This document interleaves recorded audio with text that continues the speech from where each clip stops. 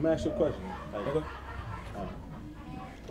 So how important is the internet for artists right now? 2009, 2010, the internet is everything, man. Internet is how you create your buzz. Internet is what you can do without any real funding that you can make yourself hot. The internet is where you go out and you show somebody your grind, or you show somebody your skills, or you show somebody you can sing, or you show somebody how you can look, or how you can dance. You can do that, all that for free with the internet.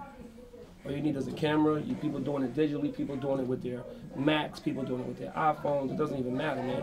But the internet is what equals the playing field, because the internet is international, it's worldwide.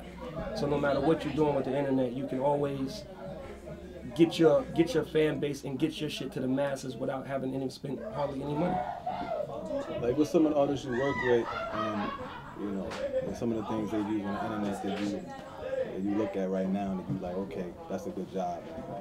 That was meaningful. Like as far as artists you work with right now. I'm gonna be honest with you. I work with a lot of people. I was at Bad Boy for 5 years. Now I'm at Interscope. I've done a lot of independent work with different people, but I don't really like to use artists that are in the system as my grounds for what I've done, because technically, when you're in the system already, it kind of like it's a machine behind you. So I like to use an example of an artist like a Ryan Leslie, who started out, you know, as a producer at Bad Boy. Then we went out and we created Cassie through the radio and through the internet. Then after Cassie came Sherry Dennis. Boy, I trust you and all, but I've been here before you. You remind me of pain, but I can't ignore you. And then I went down south and I, you know, got with my man Gorilla Zoe. Now I'm up here, I got an artist, her name is Chris Ivory. Obviously Olivia is probably the big thing right now, moving right now. She's about to do a new deal. And I think that even though she was in the system, decisions and things were made where people really didn't know her.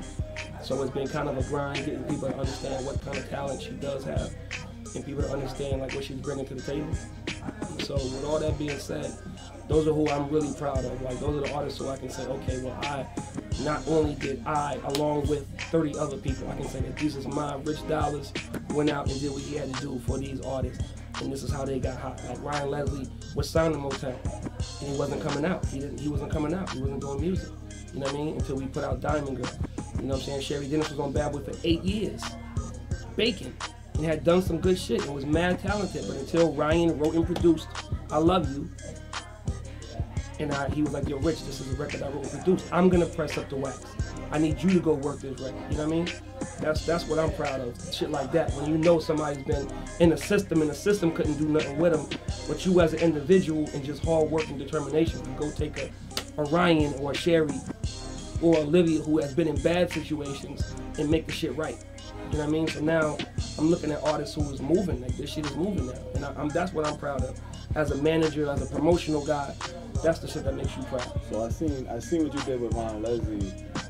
I witnessed a couple situations where you was grinding. Even from the videos online, from the interacting, you know, what's the steps to go towards how they get records paid on the net. Like, what's the approach you're gonna do for your artists now, such as like Olivia? Well, Olivia's a little bit easier because everybody doesn't know the talent that she has, but they do know who she is. So you're not really gonna get turned down. When you have a new artist that's pretty much basically somebody that nobody really knows, it's hard to get people up and running. You know what I mean? Because it's all about, whether it's internet, whether it's radio, whether it's marketing, whether it's publicity, people always want to know, like, who knows this person? Like, I want something exclusive on someone that's popping already. Like, really, people don't want to make people pop.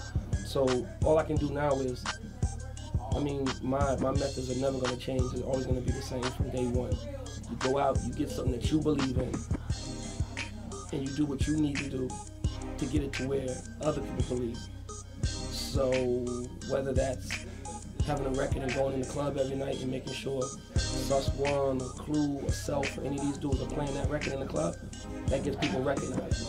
Or whether it's radio where you getting on the phone and you talking to Camilo or you talking to Envy or, you know, Self, Sus, Clue, same dudes. You get people starting to get a foundation for what you're doing, and then it becomes easier.